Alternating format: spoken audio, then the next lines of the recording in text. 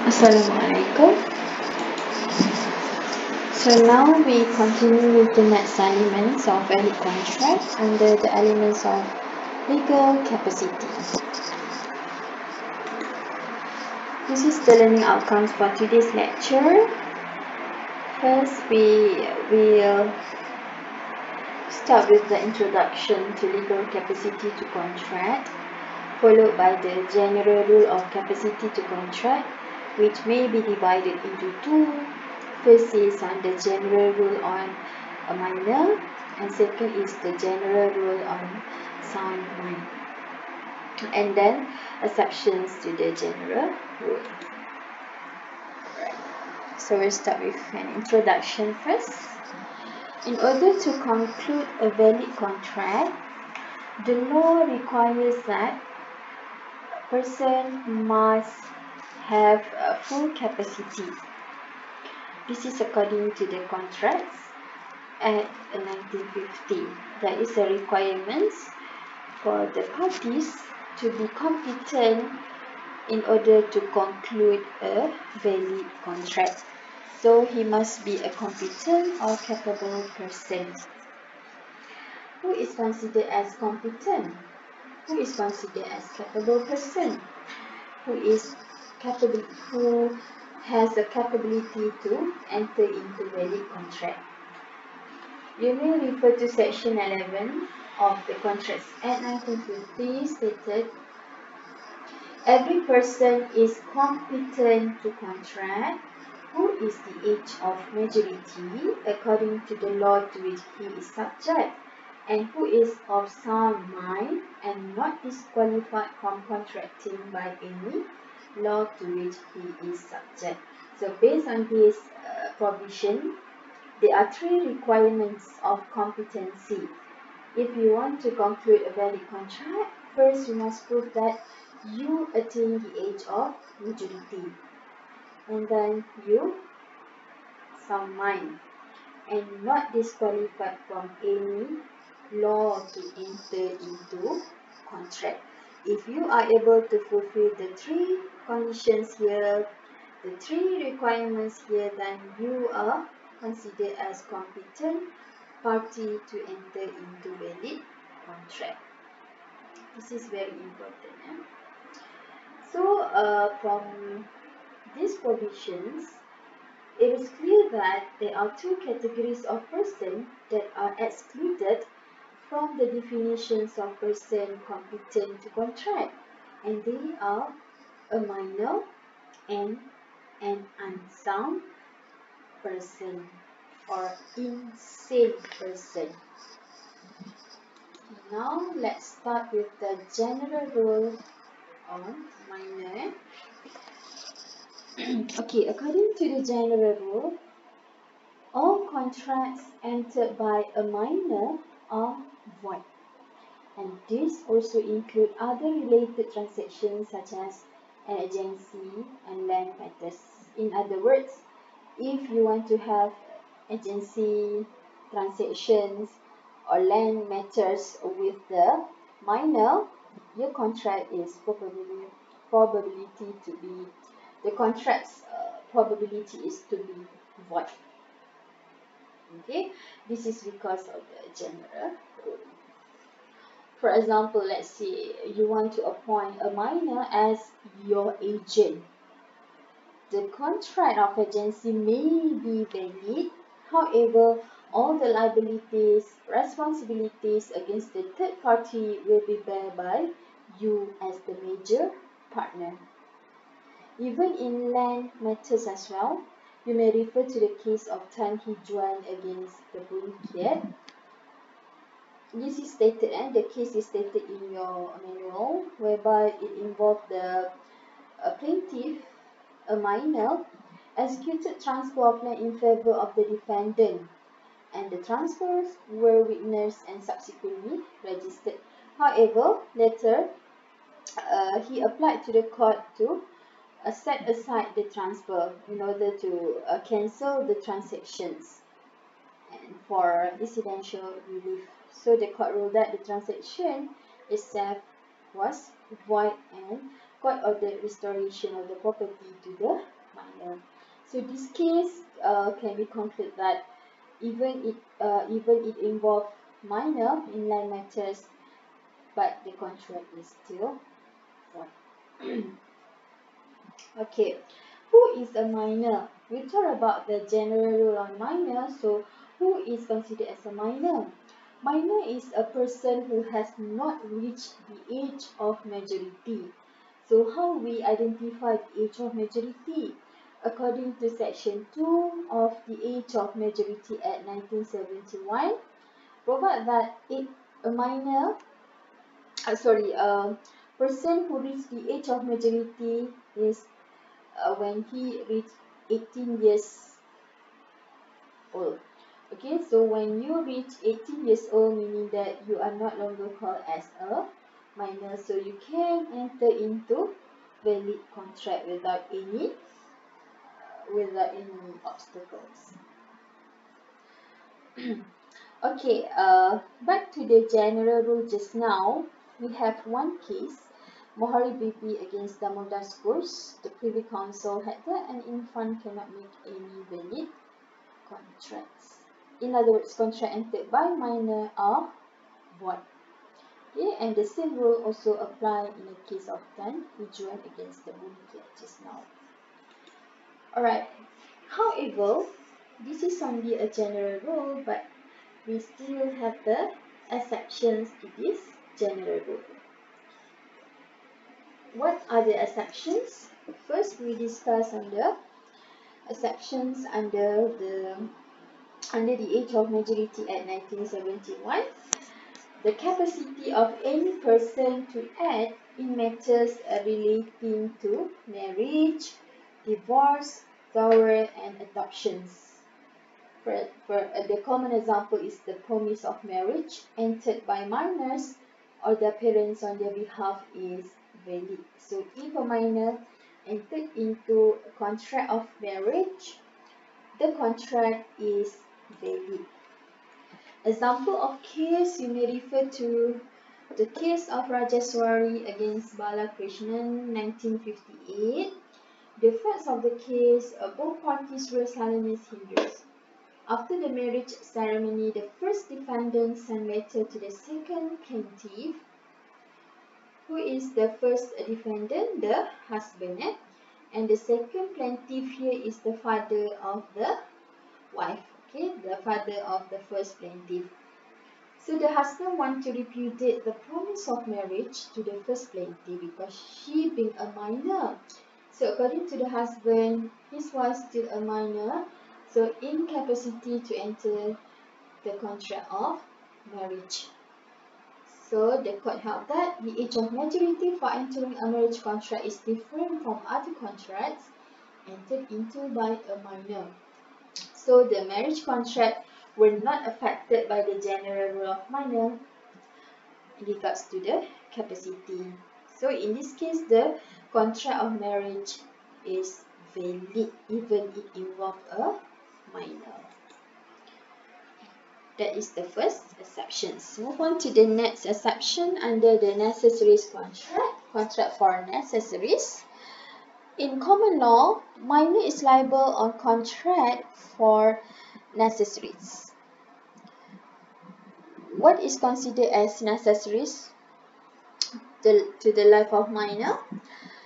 Things which are essential to the existence and reasonable comfort of the infants. For example, the educations, shelter, okay, foods, services, okay, all the required the minor's needs.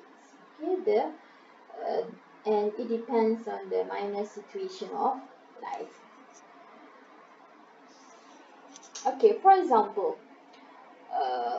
clothes could be necessaries to minor, but if the minor is already adequately stocked, they may be treated as mere luxury. So it depends on the conditions of the minor.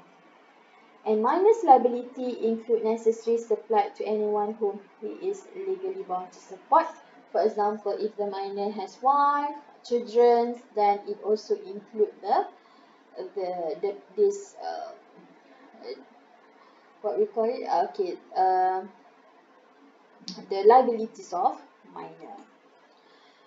And please take note that when we discuss on the contract for necessaries, we must include section 69 of the Contracts Act into our discussions.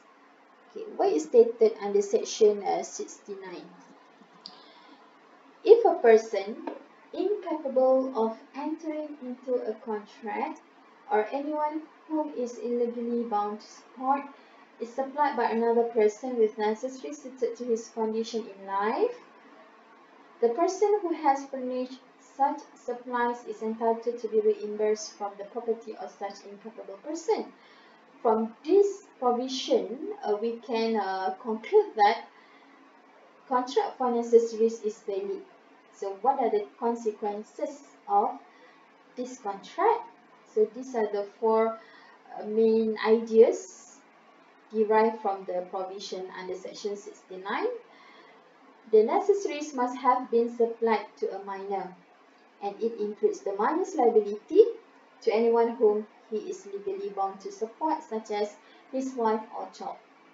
Then the supplier of the necessaries may claim only a reasonable price, which may not be the same as the contract. Take note, the seller may only claim a reasonable price, and the minor is not personally liable. He is only obliged to pay if he has the property to do so. If the minor has no property, then he is not liable to pay for the goods supplied to him. Example of case for necessaries is the government of Malaysia against Gujarat since 1971. In this case, it involved the educations. Okay, the plaintiff claimed 11,500 ringgit, and this is the sum that actually spent by the government in educating the defendant. At that time, the defendant was a minor. So whether the contract is valid, okay, we need to determine the subject matter. The subject matter in this contract is the education itself. Okay, the purpose of necessaries contract is for the education. So education was necessary for the minor, and thus the defender was liable for the repayment of reasonable sum spent on him. Okay, the next question is, what if the minor made false representation that he was of full age? Minor know that if he made a declaration that he is still a minor, then he cannot enter into contract. For example, let's say the minor made false representation. He was of full age. Actually, he is only 16 years old, so he is considered as minor. But he wants to enter into contract, then he made false representation. He made false statement to the other party. So the effect is, you may refer to case of Nathansons against Thanalachmi, 1952.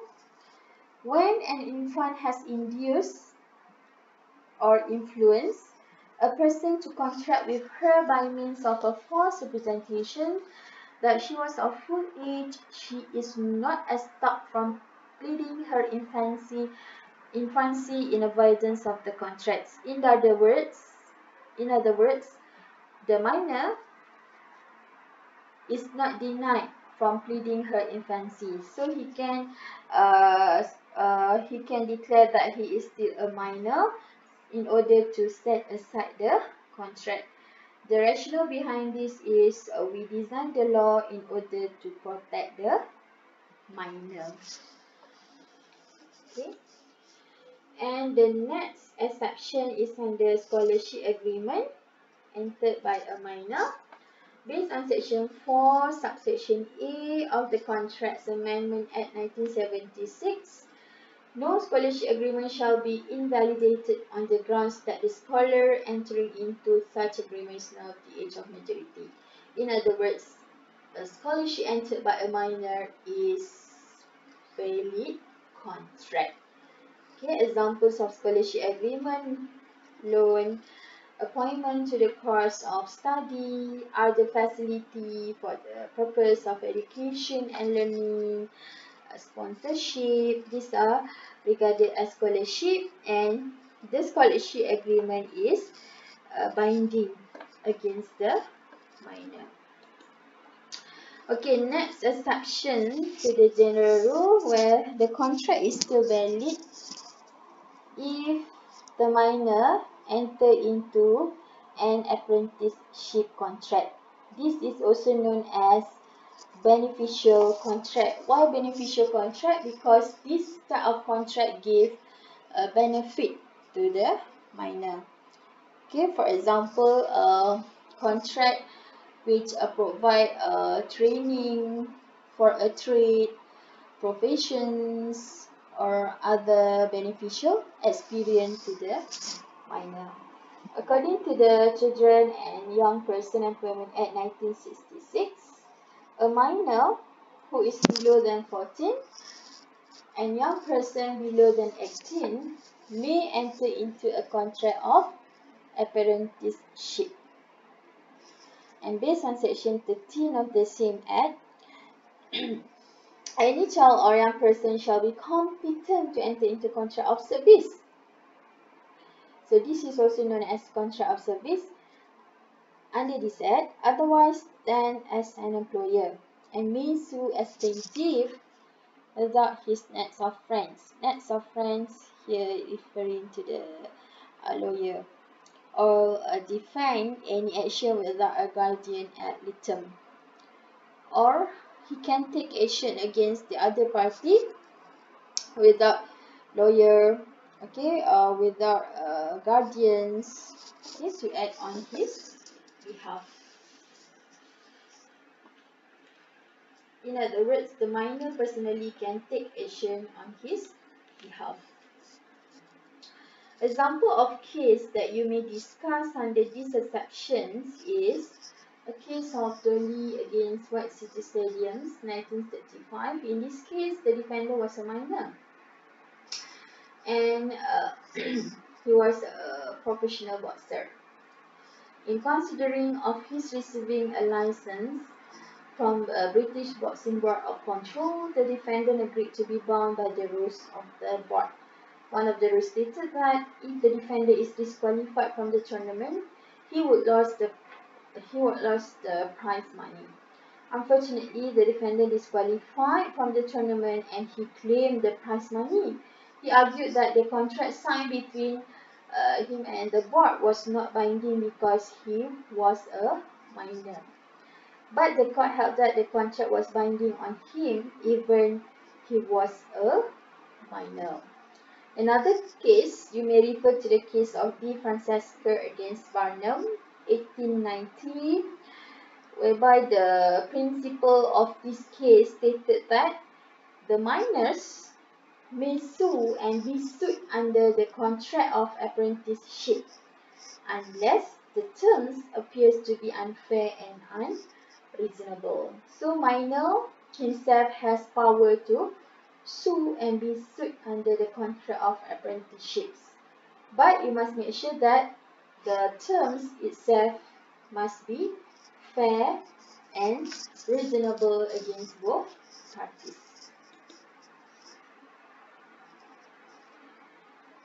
Okay, another exception is under insurance contract. According to the Insurance Act 1996, a minor above 10 may enter into a contract of insurance, but if below 16 must have written consent from his parent or guardian. This exception is based on the presumptions that it is in a minor's best interest to insure himself or his property against contingencies.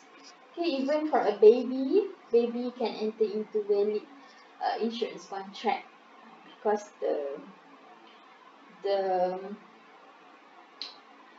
primary consideration is for the to safeguard the interest of the baby. Okay, so the insurance contract is still valid.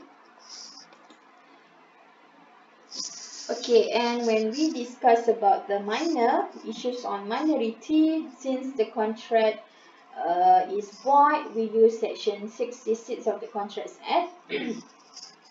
When an agreement is discovered to be void, any person who has received any advantage under the agreement or contract is bound to restore it or to make compensation for it to the person from whom he received it. Every time when you conclude the contract as a void contract, so this section is compulsory to be discussed. Under void contract, if a person receives advantage or benefit under void contract, he must restore it.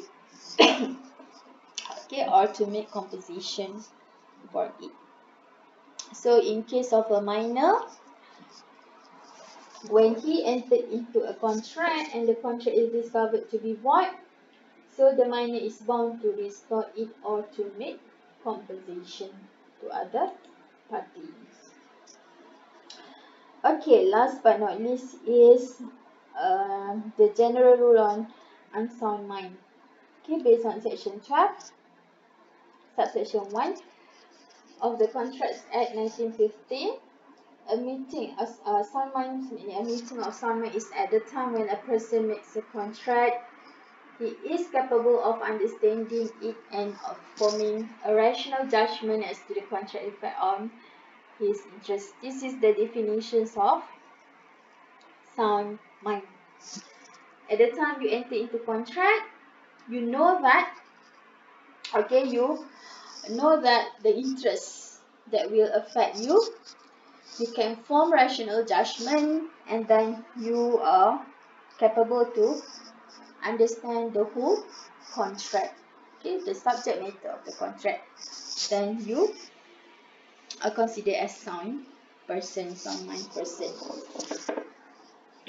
Based on section 12, this also covers the contracts entered into be a mentally disordered person, as well as those persons incapacitated through sickness such as fever, alcohol, or other drugs. Okay, this is because these persons has no ability to understand what he is doing. Okay, they are not capable to understand the nature of the contract and then to form a rational judgment as to its effects upon his interest. So, what are the effects of contract made by unsound mind person? The contracts becomes voidable.